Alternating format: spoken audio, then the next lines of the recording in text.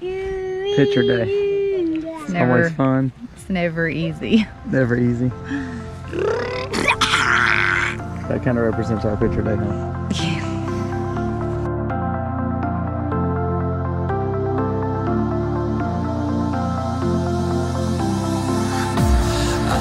I saw a light when you passed me by. The reason why I shine, you're the reason why. Well, it's the 1st of November, and we moved them on the last of this set of ground that we talked about a few weeks ago. They still got a little hay left. They have tons of grass though in this probably 2 acre, well, I say 1.5 acre piece. It goes all the way back down here to that tree line.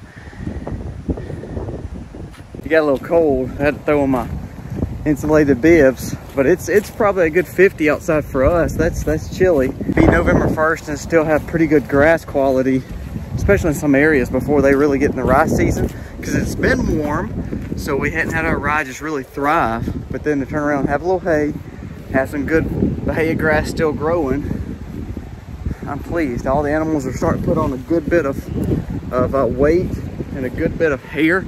So I know it's supposed to go off cold, because God knows what he's doing with these animals.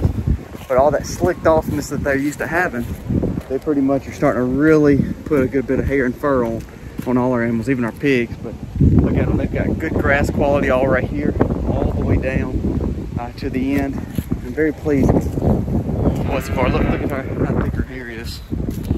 Hey, Holly. So she's thickened up a lot on weight, but also in her hair and fur. And that's why we start feeding hay now, is because they'll go ahead and put a good bit of weight on. They're chewing that hay up, and it's allowing them to stay warm. So they're building, they lay down a lot more, which ultimately puts a little bit of weight on them as we go into the winter season. But they're looking really good. I'm very pleased. We looks like we have a buyer for Lily. We're gonna check, see if she's pregnant in about a week or two. And she may be finding a new home on farm. Cold, I had a jacket on, then I got warm moving the fence because I didn't do it by myself, Aiden and then finishing up school. And I had to finish this up. They've eaten this great quality hay. Again, no fertilization on this hay, just complete and utter off the ground. You see all this, look at this grass, how good the grass still is right here in November. Cows are taking it down. This is their last move here. And after this move, they'll start making their way down by the dairy and by the horses and pretty much be on the rye, which I hope will grow quicker than what it's showing. and of course hay. So this is their last really good grass move. We have one more set of grass over on the opposite side of the fence on the power line, and then the deer paddock, but we're keeping the cows out of the deer paddock right now because it is deer season and gun season starts in just a few days. So we are gonna keep them out of that paddock for just a little bit. The rye's looking good there. But right now we're keeping them out. So I'm gonna cut this net wire off, or this net bale string off the hay.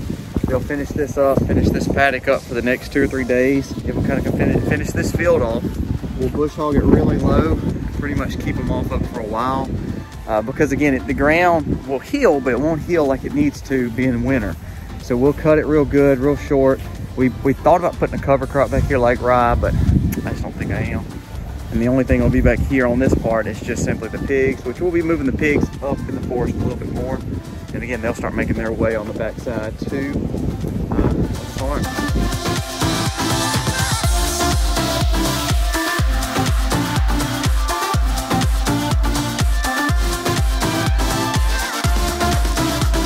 Looks like fall is off, and now what is happening? What are we starting to get out? Trying to get some Christmas stuff. Christmas. Hey, buddy. It's kind of warmed up today, didn't it? So it's time to get Christmas out, huh?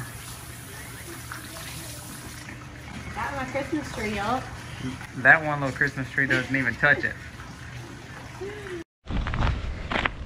Well, you can see it's late. Not quite sunset, but getting close. I'm a little hoarse because I'm sick. And it is picture day at the max. Picture day at the max is always stressful because it's hard to have 6 kids, 2 adults, 8 people total looking at a camera smiling at the same time. One of our friends taking some pictures for us, Miss Mac is up front and Aiden's right there, and we have been trying to get ready. So let's see how this goes. See if we can make a pretty picture for Christmas and also for Miss Mac, 'cause she's the one that's got to make sure it's right.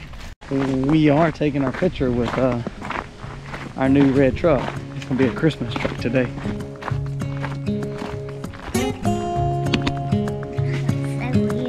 Standing underneath the lights, look into each other's eyes.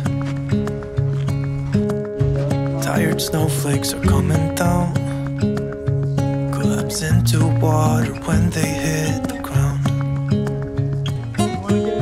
I hear the sound of empty streets. Yesterday has gone to sleep, so all that's left is you and me. I can promise you're the only thing I see. Big smile, real smile. And hear the No fake words I smiling. say. No fake smiling. Close your eyes and let us fade away. Get your boogie. Build a secret place for you and me. Let our minds be caught up in a dream.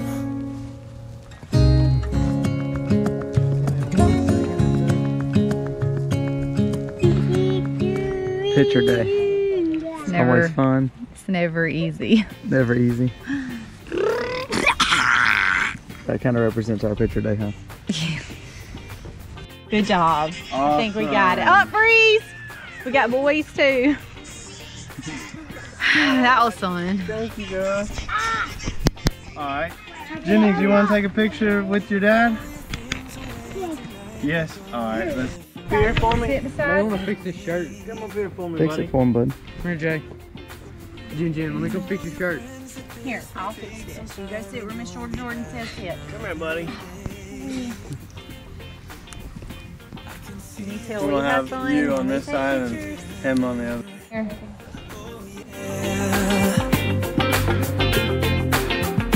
With the speed of light we cross the stratosphere. Oh yeah.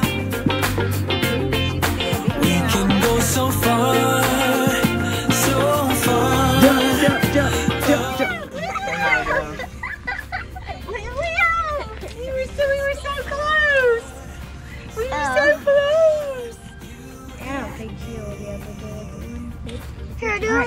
So hold her hands. All right, hold her hand, hold her hand, hold her hand. She's wanting to walk, isn't she? Yeah. Let y'all look at me, look at each other, laugh, laugh. All right, that's good. Y'all getting So you think you deserve cookies for doing good? Yes! We get an Oreo. Picture time so far? 5 was way easier than 6. This one being difficult?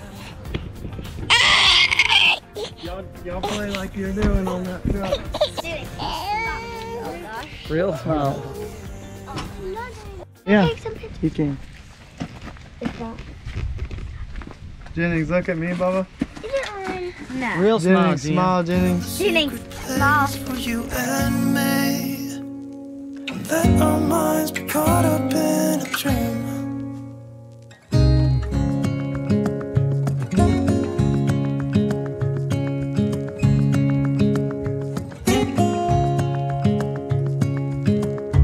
Quiet voices in the night. Time is running out of sight. A lonely wind is passing by. So we're finishing the day, putting some manure around the broccoli and weeding the broccoli. This is why we keep mobile coops going out in the fields to make the fields look better, but also a stationary coop, because with them we turn around and make all this beautiful chicken fertilizer we put around our stuff in our gardens. So we are collecting some of that now. That's been sitting in the coop. So we work it from the hen boxes to the run, or excuse me, the hen box to the hen house, to the hen house to in here.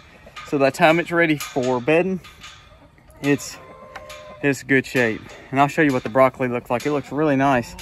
And it's all because we've been putting this around it. No other fertilizer other than the chickens. Basically take it out. And what's so neat is as I take it out, they go back in and work whatever was under it and around it. It's amazing. As much as I hate chickens, they really are vital to our farm in so many different ways. And this is just one main way, probably more than the eggs, more than the chicken, is the fertilization, because the fertilization allows us to feed everything else on farm, not just dealing with just them.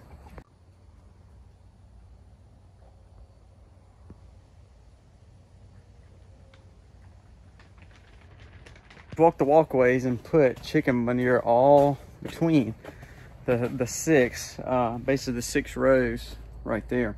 And we have some back here. These were the succession planting, and we've got about 50 right here that's kind of scattered throughout, and they're growing. It's going to be good because it's going to allow harvest times to be kind of different and allow it to be staggered to where we could freeze this, work on this, and then have these growing and really starting to put off a few weeks later. But we've got chicken bedding. It's looking good in here. We've got the bucket over there. Here's what I've done here. This was amazing soil, but where I've weeded and had some grass clippings out, I turned around and raked it out, cleaned it out, and I piled it right there. And I'm gonna put silage tarp here. That soil is so phenomenal. I don't want to lose that soil, but I don't want to leave it right here in the rows where it's going to reseed grass. So as it gets colder, we'll put silage tarp on that. We'll have that for later in the season or even next year. But we want to keep that soil that is so good in here. We just want to keep the grass out of it too. So I'm pleased with what that's looking like. It's still got moisture in it. We haven't watered in about 5 days, and it's just got moisture hanging on the side of the condensation. So I'm pleased with the caterpillar tunnel so far.